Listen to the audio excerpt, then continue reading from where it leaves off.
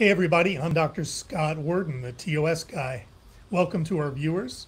I'd also like to thank everybody for coming to see all of our previous videos and continuing to watch them. Here's a reminder, you can reach out to us, to me in particular. You can find me on the TOS MRI website. You can find the Contact Us page under News and Education, and we answer lots of emails that way and we help people out. Today, I'm going to do another in our series of Anatomy of Thoracic Outlet Syndrome presentations or live streams. Please forgive me, I'm getting over a cold and my voice is a little bit hoarse. Today our topic is going to be the brachial plexus. Okay, the brachial plexus is an intrinsic part of TOS, but TOS does not arise within the brachial plexus. The brachial plexus is very complex, it's variable in different people, and as I said, TOS does not arise from the brachial plexus. You'll find out why if you stay till the end. So the brachial plexus, as everybody knows, is one part of the human nervous system. The human nervous system is kind of complex. Today we'll discuss in broad general terms. I'll try to keep the medicalese out of it so we can all talk about it in English. We start with the gross anatomy of the gross anatomy of the human nervous system.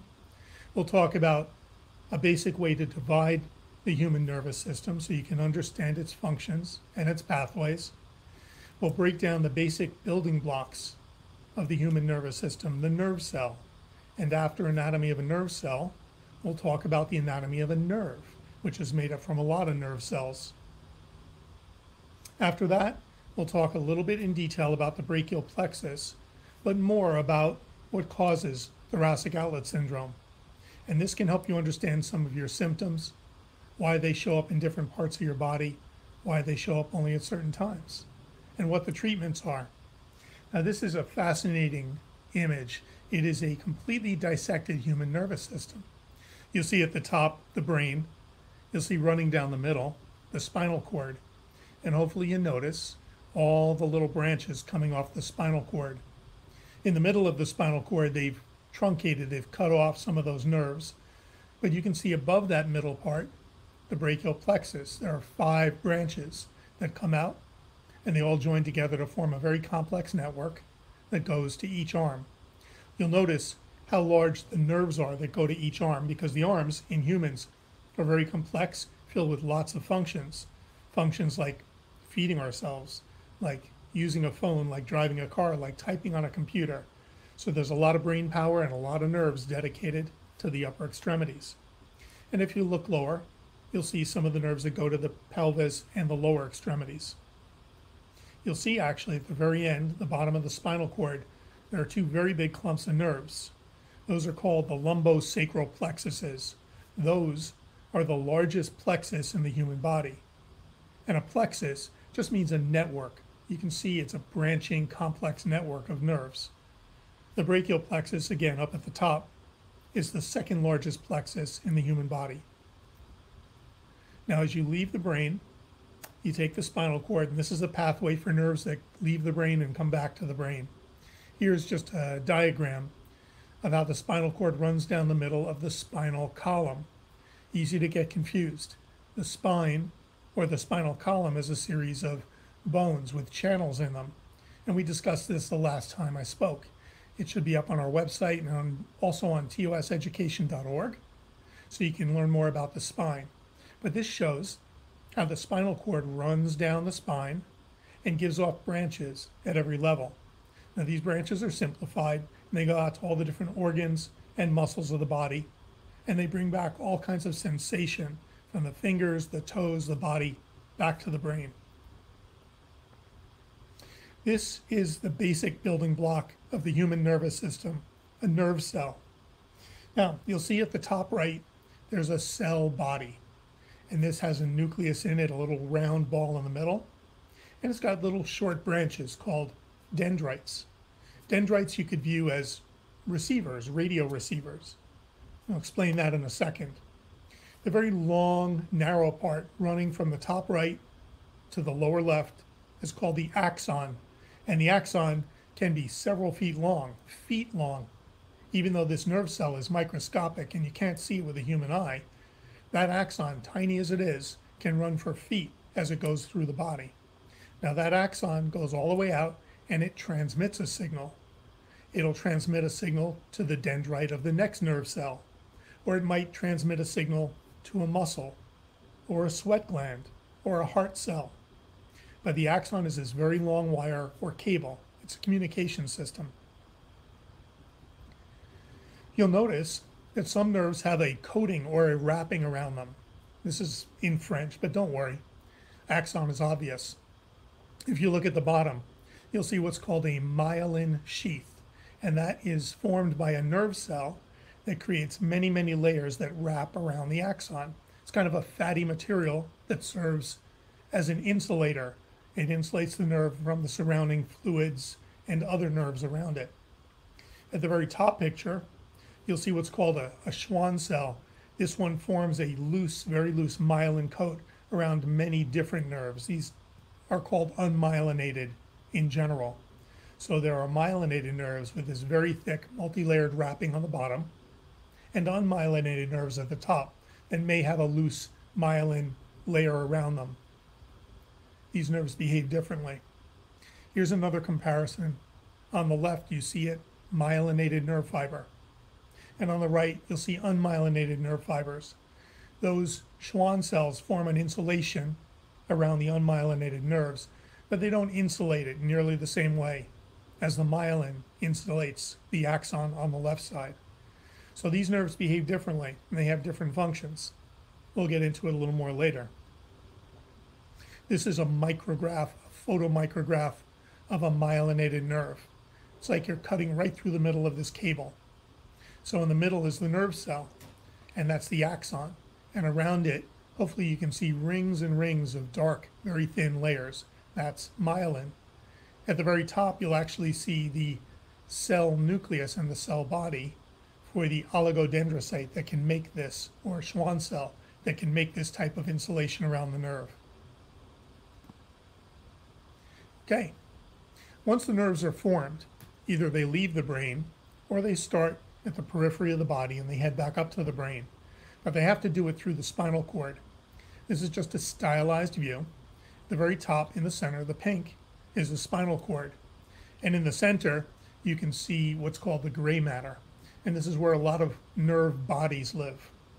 And around it is white matter. It's the lighter pink.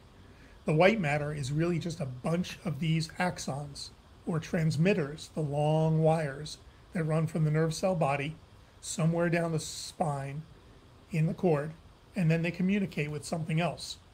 In most cases, they'll meet up with a cell in the gray matter, and then the cell in the gray matter that starts with its receiving signals on its dendrites, sorry, it's a fancy word, will send a signal down its own axon that may leave the spine.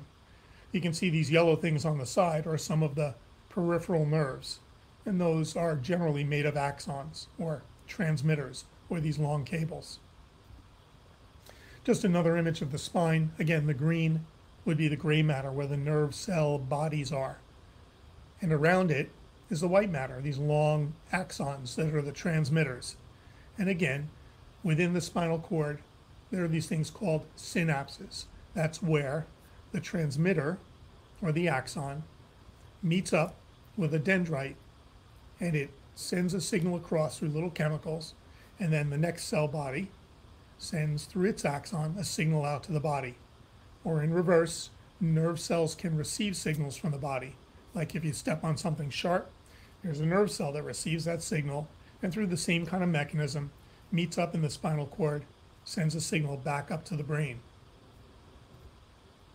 Now, once the nerves go through the spinal cord and they leave the spinal cord to go to the body, they form what's called a nerve fiber. A nerve fiber cross-section looks kind of like this. There's hundreds or thousands of nerve fibers. Remember, the nerve fiber here is the axon, the little transmitting wire that comes from any nerve body.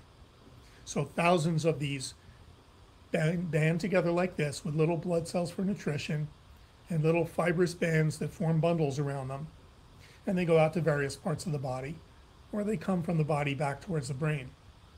In the lower left, you can see this artist has demonstrated an unmyelinated nerve and a myelinated nerve, what they called axon. Remember, axon is just that long transmitting cable. So in many nerves, you have a mix of myelinated and unmyelinated. Now, this is another example here, same thing. The top left, you see the spinal cord. The axons, or the transmitting cables, come out from there. They band together. They form these nerves that are made of all these individual nerve fibers. Again, don't worry about the vocabulary so much. We're talking about principles here. And I want to get into another principle now. There are some basic divisions within the human nervous system based on function. There are motor nerves. A motor nerve is typically something from the brain that goes out to a muscle in the body and allows you to do this, allows you to do that. It moves the muscles of the body. There are also sensory nerves. A sensory nerve tends to arise from the body and head back to the brain. So as I mentioned, you step on something sharp, you're on the beach, and you have a sensor in your great toe that says that's sharp. And it sends a signal that races up to the spinal cord, meets another nerve, and sends a signal up to the brain. And the brain says, ouch. And then there's a reflex that actually rises within the spinal cord, and it pulls back your foot before you even know what's happening. So those are sensory nerves. And finally, there are a third type of nerve called the autonomic nervous system. This autonomic nervous system is very primitive. All life pretty much has this, if they have a nervous system at all. The autonomic nervous system will do things that you are not aware of. It'll control your heart rate. It'll make you sweat. It'll control your blood pressure. It does all kinds of things that are on a level that you want just maintenance to occur and self-regulation. So remember, there are motor nerves, there are sensory nerves, and there are autonomic nerves. Now, as you look at this nerve, peripheral nerve image, and you look at the little micrograph at the top right, you'll see that thousands of fibers are clustered together. Those fibers may be myelinated or unmyelinated. They may be small or large. They may be peripheral within the nerve or central. And this creates a different layer of when nerves suffer dysfunction. I'll talk about that a little later. Just remember, within each nerve are thousands of fibers of different types and different positions and different functions. Now here's another image of the spinal cord with little nerves leaving it. And again, within those nerves, you see thousands of fibers. Some are myelinated, some are unmyelinated, some are big, some are small. When the nerve gets to its end point, it can do things like contract a muscle or control your stomach, how fast it moves food forward. Or maybe it starts in the skin in the lower left and sends a signal back to your brain about temperature or the position of a joint. So I hope you get an idea about how sensory and motor nerves work here. And on the lower right, of course, this would be an autonomic nerve, because nobody thinks about how fast their stomach is churning. It just happens by itself. Now let's get to the brachial plexus. This is a famous anatomist who drew many, many images called Gray's Anatomy, which was also made into a TV show, which unfortunately I've never watched. But he did great images. And here's an example of the brachial plexus. As you can tell from here, is a very complex anatomy surrounding the brachial plexus. So lots of different muscles. There's the collarbone and the first rib. There's subclavian artery and subclavian vein immediately adjacent. If we separate and tease out the brachial plexus, this image, believe it or not, is actually simplified. It's a lot more complex than this. There are basic divisions or names of these things. We have 5 nerve roots that contribute to 3 trunks that contribute to multiple divisions, both anterior and posterior. They contribute to 5 terminal nerves that run down the arm. But those things are not really important. As a radiologist, I know some of them, and I use some of them, but it's really not critical to figure out all of the smaller parts or to name all of them unless there's something very specific going on. The key point here is how complex this branching is. The second part is that within each of these branches, In different people, the distribution of those nerve fibers is different. You, who are listening on one side of the country, and you who are listening on another side of the country, may have a different distribution of your motor nerves or your autonomic nerves from each other. And that means when we damage the brachial plexus, you may get different symptoms. Another point is that with all these branches, the point at which the plexus is stretched or compressed can be different. You could press close to where they arise from the cervical spine, and you'll get 2 out of the 3 trunks, but you may press distally and get several of the divisions. So bear in mind, it's really important to know where the plexus is being affected, either compressed or stretched. And it's not just one homogeneous thoracic outlet. It's a very complex anatomic area. This is just an example to show you. On the left are the nerve roots that come out of the cervical spine. And if you can follow the colors, you can see that they branch all over the place. The nerves that go to your lower arm on the inside may pass and cross over with other nerves that go to your upper arm at the shoulder. So again, this is to emphasize that with all this variability of branching and the variability within each nerve, it's really hard to predict any one patient having any one set of symptoms. You've probably all read how tough it is to make a clinical diagnosis of thoracic outlet syndrome because of all this complexity. The other part I'll add is even if your doctor diagnoses thoracic outlet syndrome, he or she would, in all probability, not be able to tell which nerve, which branch, which area is being compressed by what structure. Now, of course, I'm an evangelist for MRI because I think it provides a tremendous amount of this information. So that's why I talk about this stuff. Also, it's just kind of an obsession. Here's another picture. We've probably all seen something like this. The yellow nerves arise from the cervical spine. They form a lot of branching. They pass between different muscles that are by themselves very variable. They pass between the rib and the collarbone, and that space can change depending on the position of your arm. So again, there are a lot of areas where the plexus can be compressed or stretched, and a lot of branches, and a lot of variability between patients.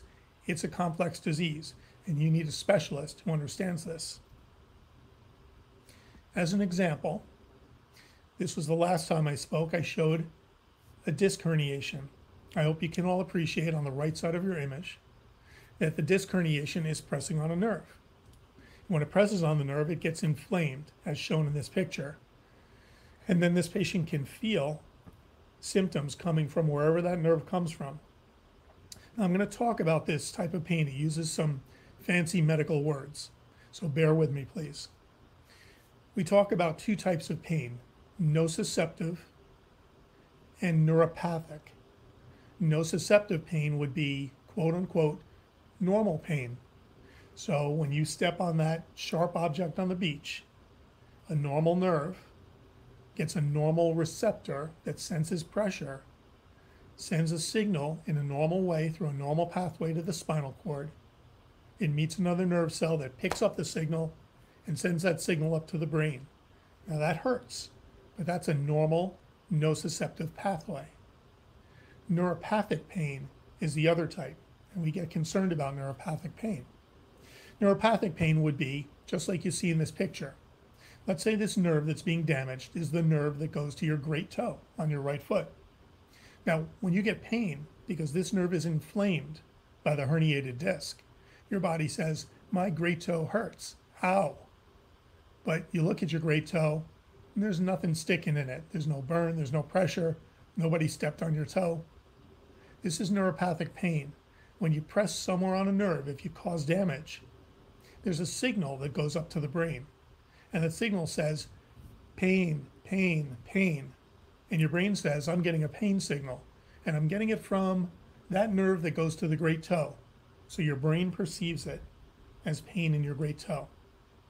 Now, in terms of thoracic outlet syndrome, for all of you who are watching who have had or do have thoracic outlet syndrome, if we compress the nerves in the neck, any combination of 1 or 2 or 4 or 5, when it gets severe enough compression or tension, your brain says, I'm getting pain, and I'm getting tingling, and I'm getting numbness. It's a complex mechanism, but the general principle is if your brain says this part of my arm hurts, it's not because there's something wrong with this part of your arm. It's because the nerves that go here, in a pattern we generally know, are being injured up here, and your brain perceives it as pain down here. Now, damage to a nerve can also be complex. Remember, we talked about 3 different types of nervous systems. The motor system that sends signal to a muscle. The sensory system that receives sensation. If you put your thumb on a thumbtack, you're receiving a sensation. And the autonomic nervous system that might control sweating or how big the blood vessels get in your hand, whether your hand is white like it's cold. When anything like this presses on the brachial plexus, it may affect some of those nerve fibers more than others.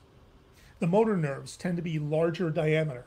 Those little fibers tend to be larger, the axon if you recall, and that helps increase the speed at which the signal is transmitted. They also have a myelin sheath around them, and that helps them be faster. But it also serves as cushioning. So if you're pressing on a nerve, the larger nerve fibers with the myelin sheath, who are centrally located in that physical nerve, will tend to be protected. The peripheral nerves, the smaller nerve fibers, the unmyelinated nerves, can be damaged first, and those tend to be sensory nerves. So a lot of TOS patients will have sensory abnormalities, tingling, pins and needles, numbness, burning, anything like that, before they get weakness.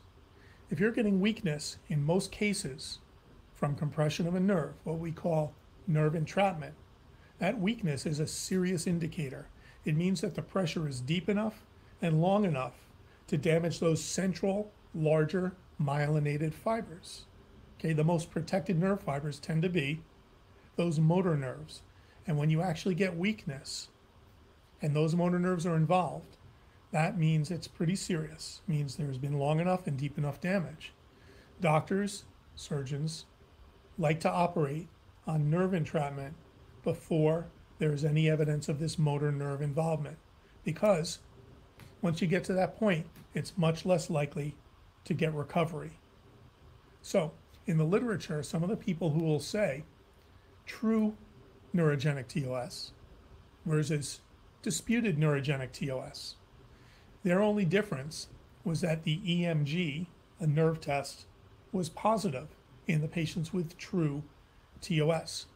Now those patients also happen to have weakness of their hands, which means they're very unlikely to recover.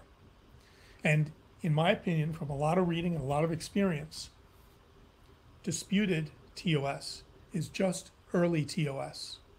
We don't, I repeat, don't want to wait for it to become late TOS, where you have motor nerve involvement. That's too long, too much damage, and a much lower chance of recovering function. One more picture to show you. Look at the herniated disc on this one. See, it's pressing on a nerve. We can do the same thing with MRI. Really quickly, this just shows the collarbone and the rib squeezing the brachial plexus the same way that herniated disc was injuring that nerve root. Okay, so I'm going to go back now to where I can answer questions. And first of all, let's see what questions are here. Patrick says, good evening from the Netherlands. Hi, Patrick. So, if you have questions, I'm happy to answer them. I know that was a little bit dense. We're trying to make these things accessible to everybody, regular people who just don't happen to be trained in medicine. So we try to get rid of the medical terms. I have a question here. Can the brachial plexus be compressed in more than one spot? Would symptoms be different? Thank you, Dana. The answer is yes, absolutely. You can compress the brachial plexus on both sides at the same time, maybe to different degrees. You can compress it at multiple points. If it starts out as 5 nerve roots, and you compress it just this nerve root, the symptoms will be simpler. If you go farther out where they're joining together, you're going to get symptoms from all of the nerve roots in varying degrees. And that makes it a very complex disease to diagnose. In general, a neurologist might look at you if you have a disc herniation. Let's say you have a C5-6 disc herniation and it's on this side and it's pressing on the C6 nerve root. Well, we know where that C6 nerve root goes in your arm. We know which skin area is involved. We know which muscles are involved. So a good neurologist can often say, I think this is a left C6 radiculopathy. And they say, go get a cervical spine MRI. And sure enough, on that cervical spine MRI, there may be a herniation at C5-6 pressing on the C6 nerve root. I read those all the time. That's what we do as radiologists. But now imagine that you have 3 different nerve roots compressed to varying degrees because you got one point on the brachial plexus where those nerves cross over. Where they cross over, you press there and you're going to get a mix of symptoms. Very hard for a doc to diagnose that, and really hard or impossible for them to know what anatomic structure is causing that compression. Now we have another question. Is a cold hand a nerve or an arterial compression? That's a great question. Thank you. So the answer is I can't tell you. It could be either. But the odds are this. If you compress an artery enough to limit the blood flow to the hand, let's say you have a blood clot that blocks a small artery to your hand, that's a pretty acute, bang, it happened type of situation. And you'll have loss of pulses. Your hand will turn white. There will be very little anybody can do except go in and take out that blood clot. So arterial TOS causes these kinds of situations where you get a blood clot causing a sudden blockage of an artery, maybe up here, which is a real emergency, maybe down here, which is still an emergency. If your doc thinks that, he or she will want to go to surgery very quickly to preserve that tissue. If you've heard the term gangrene, gangrene is where you don't have enough blood flow and the tissue dies. So they act very quickly to treat that. To diagnose it, they could use an ultrasound or an arteriogram. You don't need one of my studies to figure that out, and I wouldn't wait that long. I would get a very urgent ultrasound or an angiogram, figure out where the artery is blocked, and go in surgically to fix it. Now, if the nerves are damaged causing a cold hand, okay, that is absolutely a common occurrence in TOS.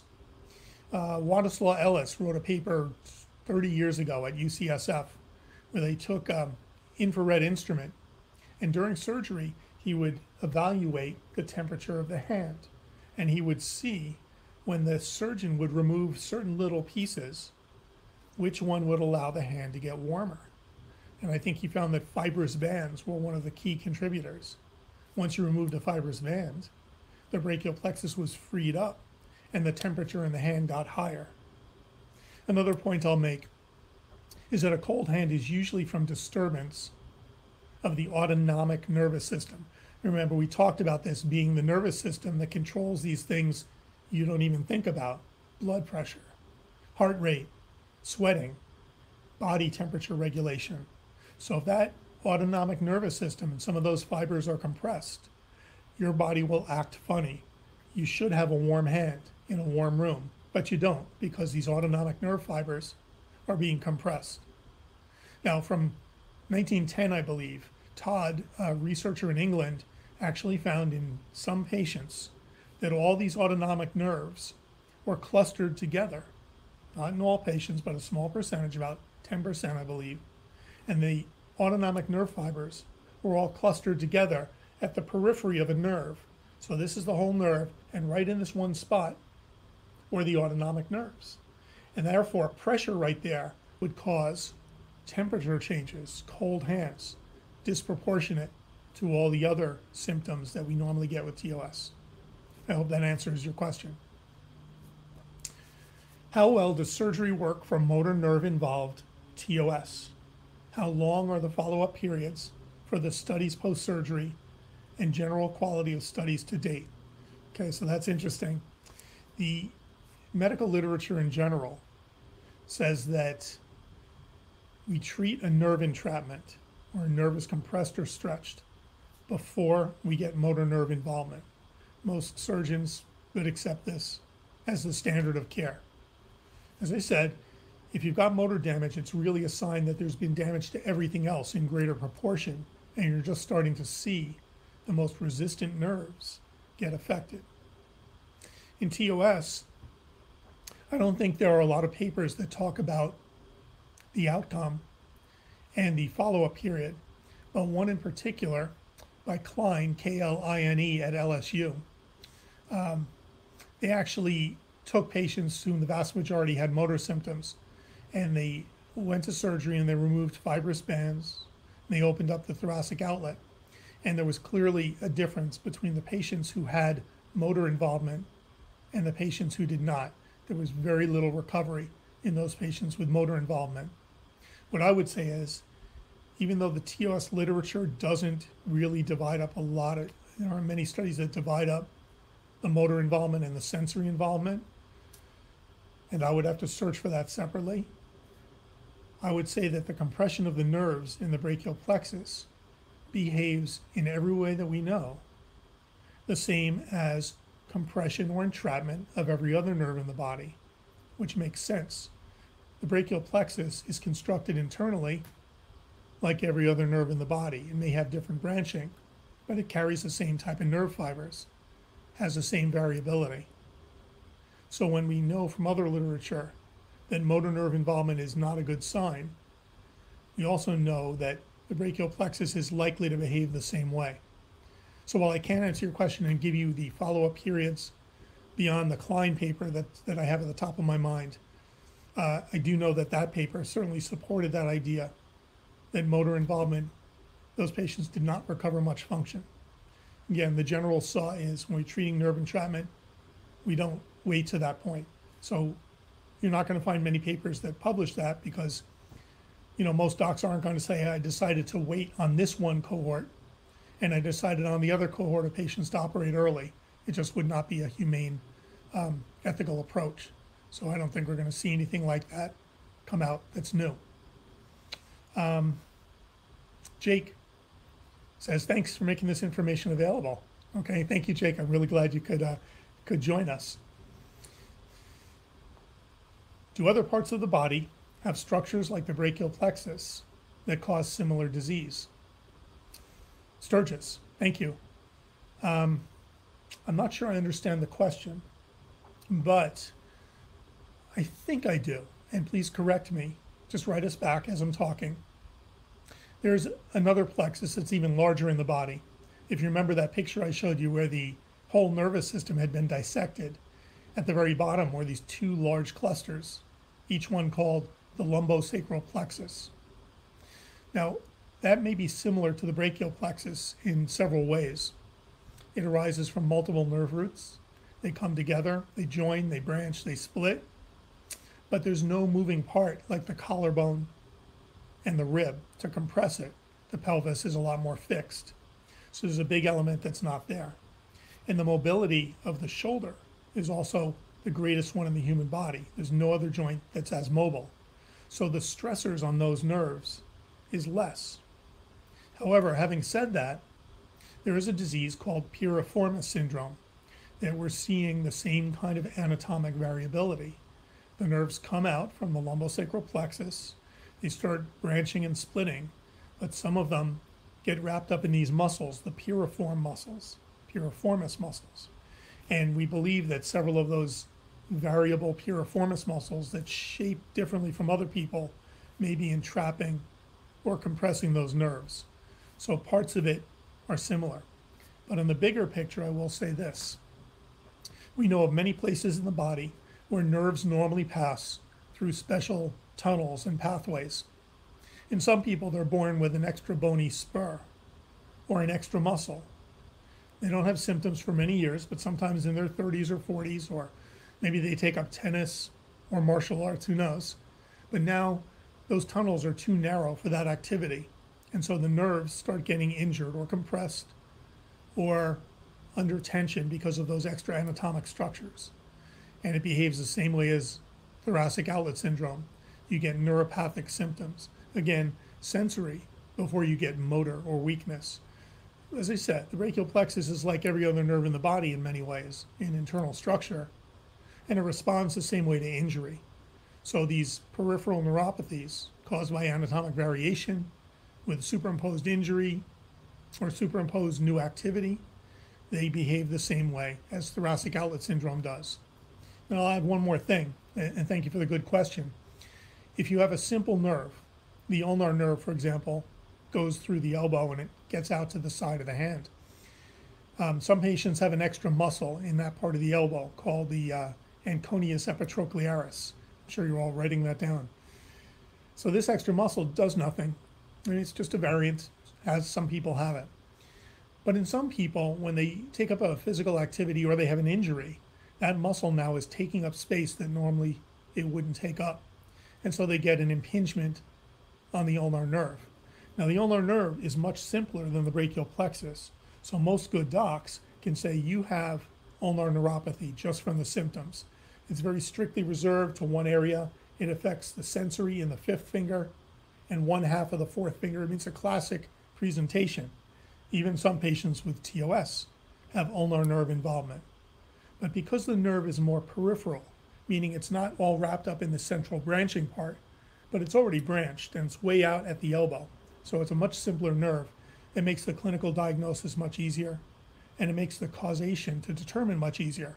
In that case, by the way, most docs would get an MRI, and they'd be looking for an extra muscle, swelling of the nerve, fibrous bands, bony spurs.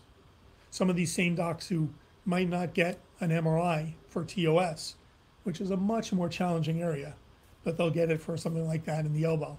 So keep that in mind. I think in all fairness, the MRI is an awesome technology. Boy, I wish I had invented it and held the patent, but that's not the case. But it's an awesome technology, and it can really show tremendous anatomy to the advantage that we can make decisions based on small things we see.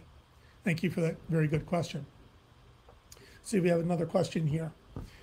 Kaya said, so prevention is best. Kaya asked the question about what the literature shows about the length of follow-up in studies and the motor nerve involvement and recovery. So yeah, absolutely.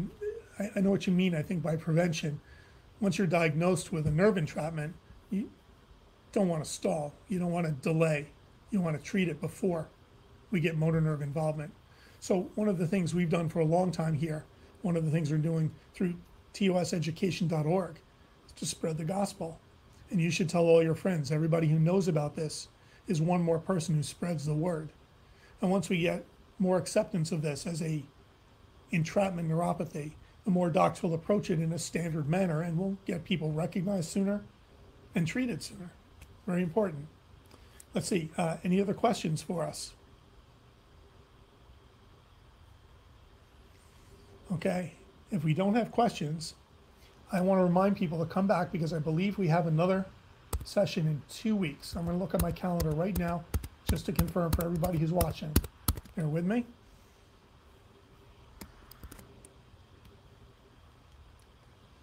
Yes. In 2 weeks, we're going to have a very special guest speaker, me.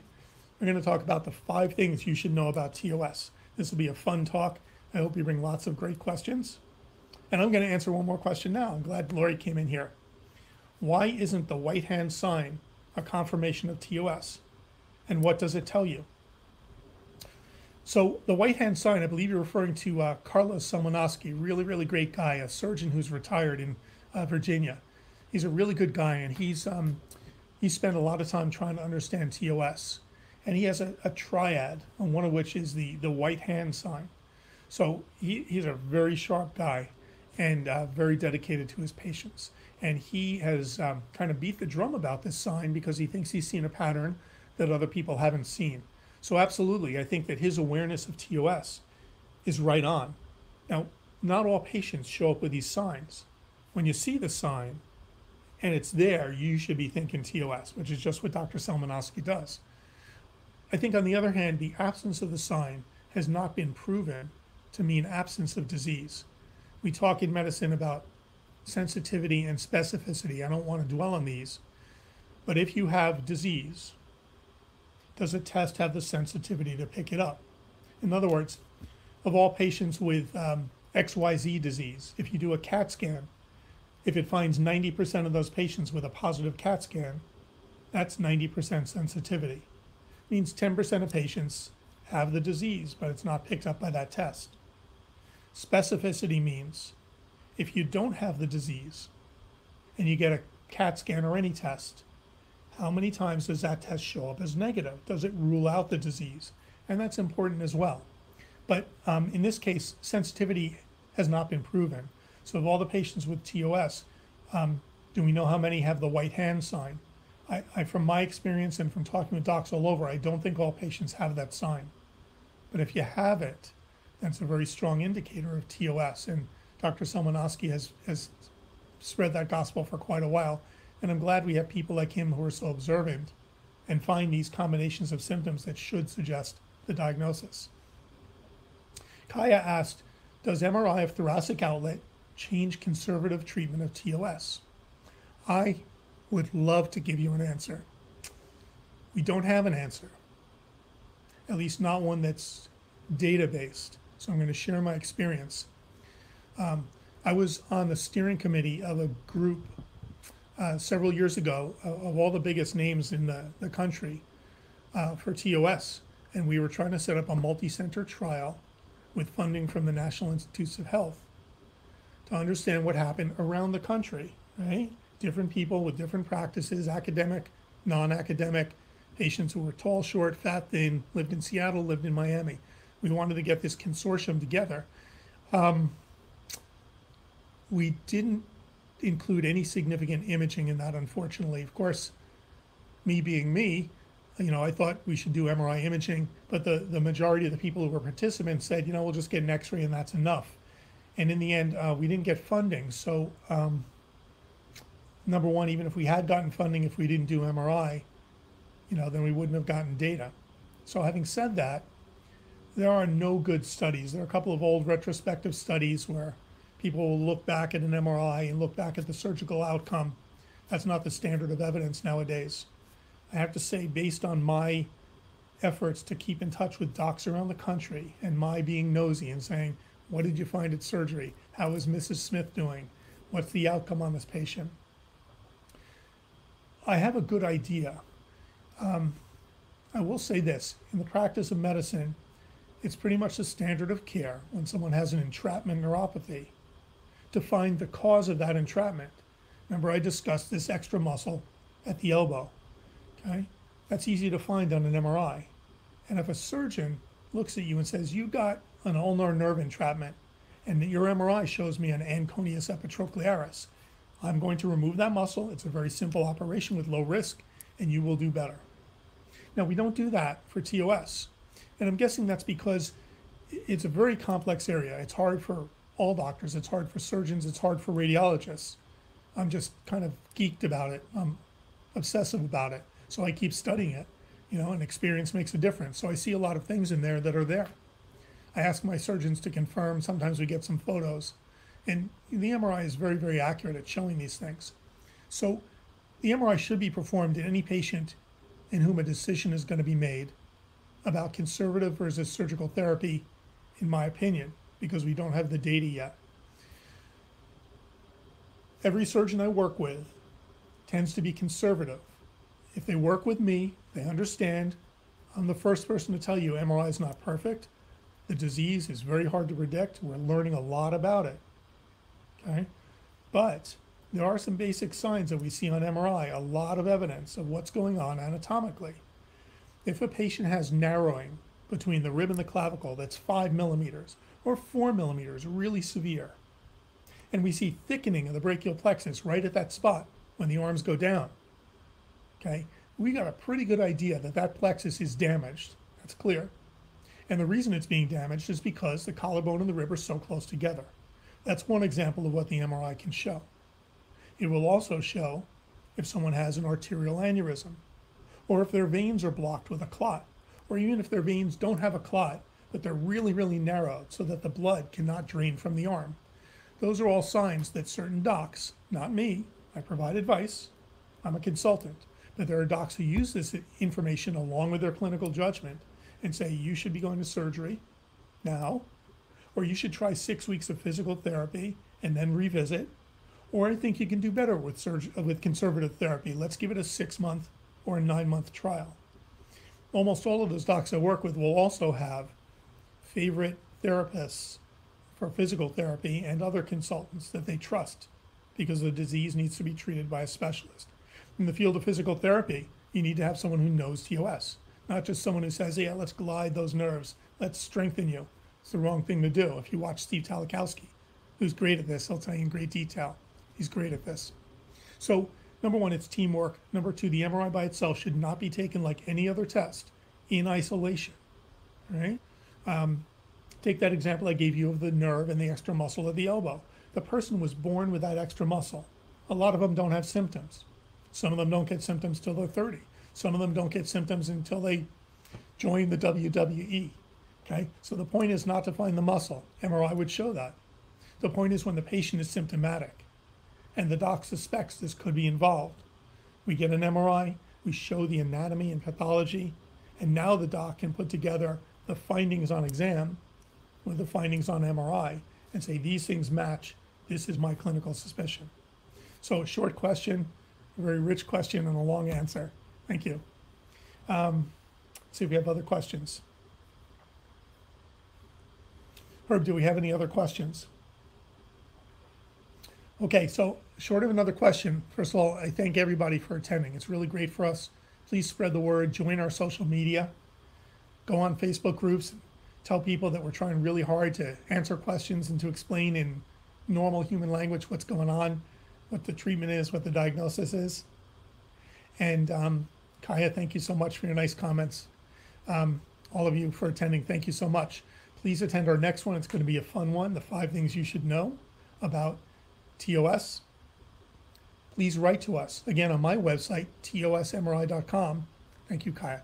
On tosmri.com, go to the News and Education tab and go down there and do contact us. And then you can sign up as a patient, or if you're an attorney or a doctor, we're a news media person looking for information. We answer all of those, and they inevitably turn into phone calls or email chains, and we really try to help steer you to the right people to help you, give you information if you have a specific question about TOS. And if you want to give us an idea for another talk or something we should cover, that would be super. We don't always know what you folks are looking for. What's the issue you're dealing with, or what's the question that's burning in your mind to help you understand this? So, all right, guys, share us, join us on social media, talk on Facebook, help out all these other patients who have TOS to learn about these resources through toseducation.org. Herb Rep is running that, and it's an awesome website. You can go there and find all the videos we've done so far. Send us questions that you have, and if you have TOS, let us help you, all right? Don't guess with TOS. Get an MRI, all right? Thanks a lot, everybody.